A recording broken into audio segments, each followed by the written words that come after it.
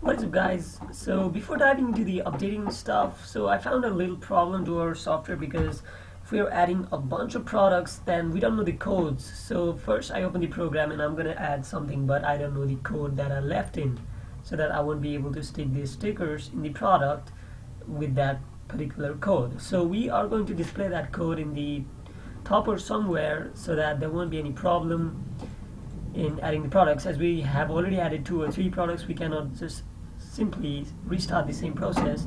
So for that we are going to do, what we are going to do is whenever the program is run, we are going to check for c dot execute, and we will write the command here, which is select max ID from our table is inventory. Select max ID from inventory. Okay, we'll say result equals to, for our result, sorry, it's not from, for our in result, and then we would say the ID are 0. And below the header, I think we have to add a label called iLabel, and inside master with text is going to be ID has reached up to, and we will say plus string self, it's not self, ID. Now ID is global, so we don't need to worry. Font equals to Arial 18 bold, self dot I dot place, x is 0, y is 14. Let's try this. Let's hope there's no error. Okay, there is error. No such function MA. Yes, it's max actually, to get the maximum value of the ID. Okay, text is not defined. Okay, there are many typos, guys. I hope you won't do those mistakes. And yes, ID has reached up to 3. So now this product, whatever we're going to add, is going to have the ID of 4. So for let's see what we can do to make it more safe. We can do, okay, instead of adding it to the label, what we can do is add it to the text box, so that it will be kind of like good, I guess. Sorry, insert, okay, I think too many brackets. Okay, 0, sorry, that's for deleting, and we will say ID has reached up to, and we will say string of ID. Let's see if it works or not.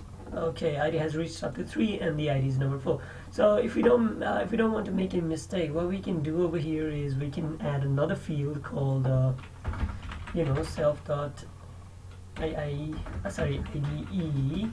which is going to be entry. We are not going to use its value anywhere except for in the updating the logs in the text box so that there's no mistake.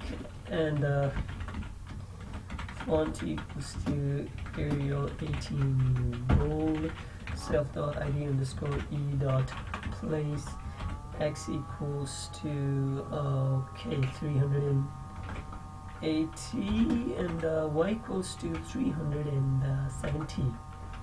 So we need to give the label self dot I. You're going to copy this. It's not the vendor, it is IDL, and we are going to paste enter.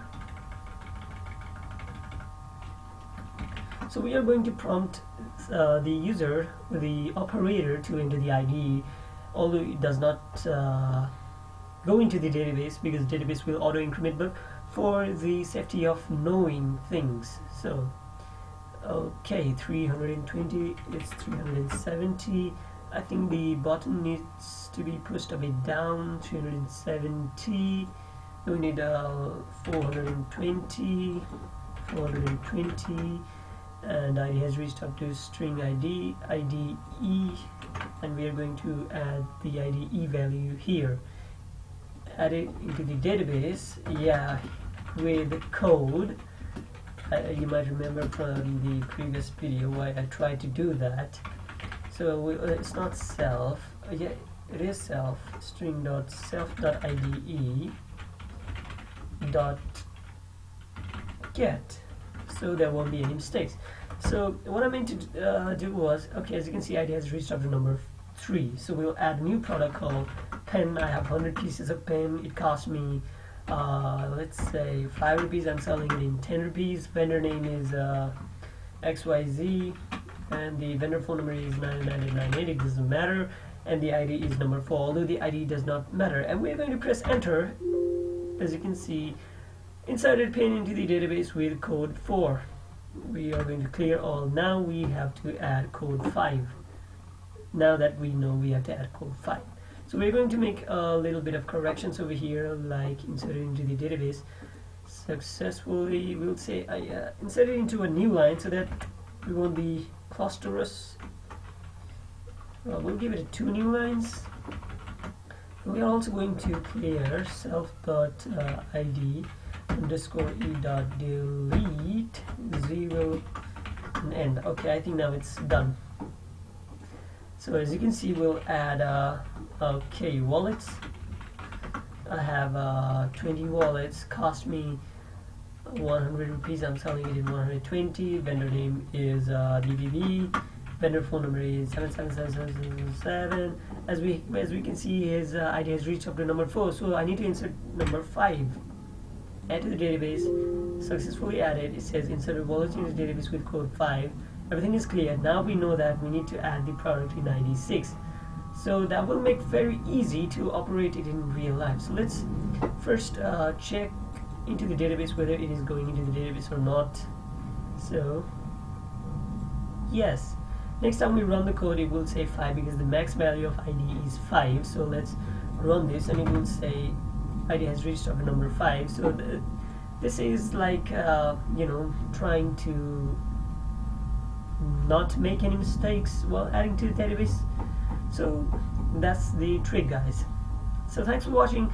In the other video, I will teach you how you can update the database so that there won't be other mistakes as well. So thanks for watching. Subscribe to my channel.